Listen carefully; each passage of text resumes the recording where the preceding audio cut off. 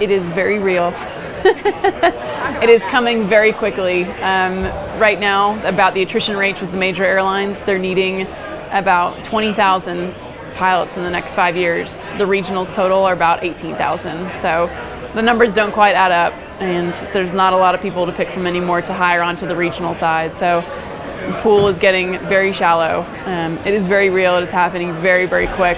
Much quicker, I think, than a lot of people have anticipated. So it's kind of becoming now a mad rush to get as many pilots as possible that are qualified, in good standing. So it's getting tough out there. It really is.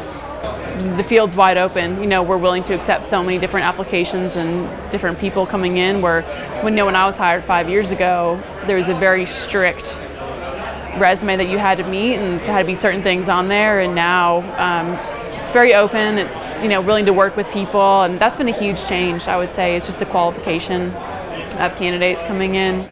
I've been flying commercially for 5 years. I would say it's real. Been on the industry for 4 years. This is my second regional, and just by seeing all the advertisement coming from different companies with bonuses left and right, that tells me that something is not attracting pilots to come in.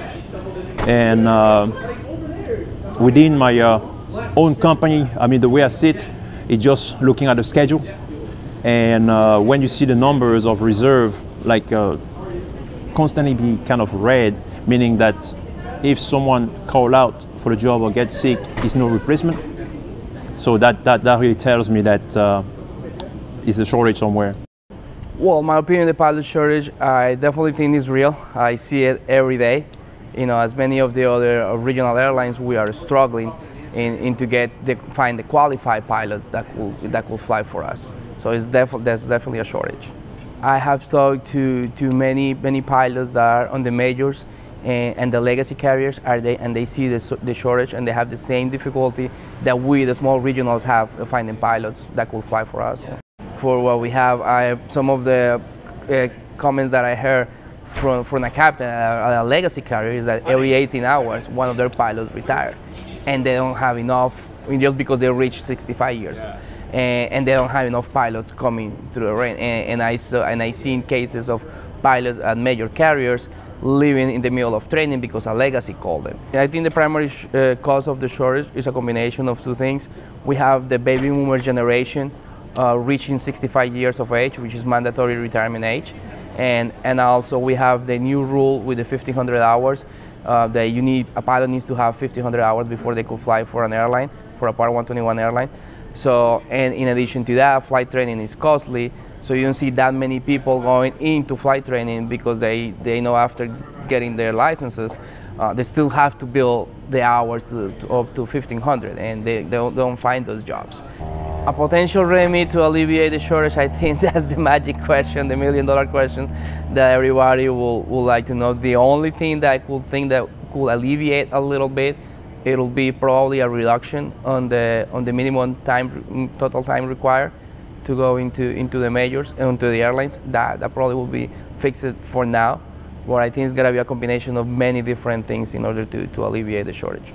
The worst case scenario, if the shortage continues, you will see airlines definitely not firing pilots because they need them, but it could be a reduction in frequency, reduction in service.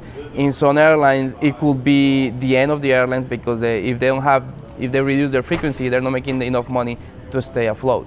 So I think that's one of the worst case scenarios that we'll see because of the shortage. I do feel that the pilot shortage is real. I think you've seen signs of it from the changing demographics as far as requirements to even get a job. They've been steadily looking for more people, aggressively approaching people for the opportunities to get a job with particular regional airlines. And the major carriers are seeing a lot of transition as far as folks coming through and a lot of hiring. My company has been impacted by the pilot shortage just from the fact that we're implementing more creative ways to attract pilots to our company.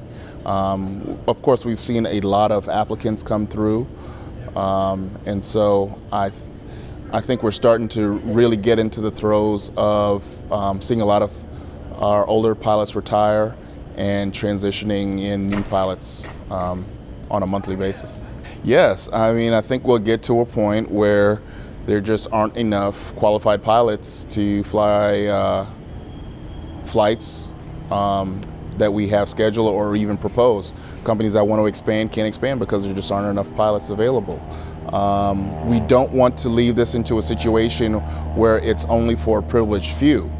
And so we have to really find a way to make it financially feasible for those that are hungry and desirable to realize their dreams. Each and every pilot needs to understand that one day you're going to retire, and you need somebody that's going to follow in your footsteps, if you will, and replace you in that seat. So we've all got to do our part in encouraging the next generation in considering jobs in aviation and aerospace. Overseas right now, they are also lacking pilots because everyone is buying a ton of aircraft, and you can work overseas. You know, that's why I came back and want all our classmates to know that right now they're looking for expat pilots too. My company last year started a class every month, which is just insane for a major. They usually do like a couple a year. So it's a good time. It's a good time to be a pilot. My opinion on the pilot shortage is definitely, it's real. We feel it at my level, at the regional level, probably a lot more than the majors feel it, but when companies are offering huge bonuses, changing the contracts, giving into certain concessions for the pilots, it's supply and demand. It's definitely real, and you can see it especially at the career fairs like the one we had today.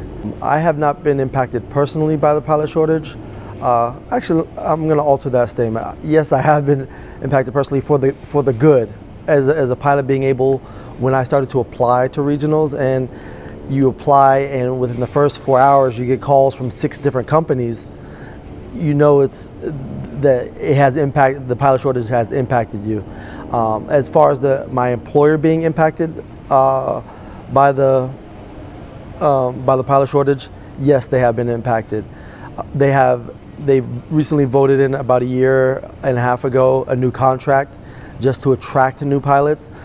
This past month, from what I understand, we had 75 pilots leave to move on in the industry, and we're only bringing in so many pilots each month. So they have felt it on a negative scale.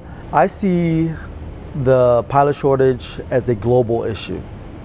I see it as a global issue because I feel it in the United States directly through the regional. Now, the reason why I say globally is because we're being recruited by international companies. Air China is offering huge contracts if you have certain type ratings to come over there for 5 years. The last article that I read was one pilot got offered that had the certain type rating that they were looking for, $310,000 a year for 5 years.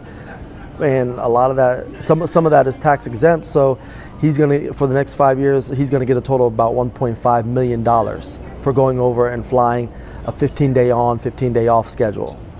I firmly believe that the pilot shortage is real. When I went to apply to the regionals, I put in the application for the airline. That was my #1 choice. And that afternoon I got a phone call from a recruiter, and I was offered a class date for 2 weeks from that date. And to not have any sort of interview, no screening or anything, just to have my name be put on a list, showed that the company was extremely desperate for pilots. Well, right now it's very specific to the regional airlines, and it's very specific to anyone else who needs those low-time pilots. So a lot of places, even Embry-Riddle here is the flight department, you know, they're struggling to keep instructors, and regional airlines are struggling to keep pilots and recruit pilots. So right now it's specific to those sort of stepping stone jobs that you would normally build time with, but I'm sure that in the future it will hit the major airlines as well. You're going to see a reduction of flight service to a lot of these smaller towns that really rely on the regional carriers to transport people in and out. Major airlines are flying and contracting the 76-seat aircraft instead of 50-seat aircraft more and more, because to fly 150 passengers on 76-seat aircraft, now you only need 4 pilots. To do that on 50-seat aircraft, you need 6 pilots. And so they're really starting to invest in bigger aircraft where you can move the same number of people, just with less pilots required to do that. And I think eventually, not in the immediate future, but later on down the road, you're going to start to see, more innovative technologies and perhaps even single pilot cockpits, just because there won't be enough pilots to fly.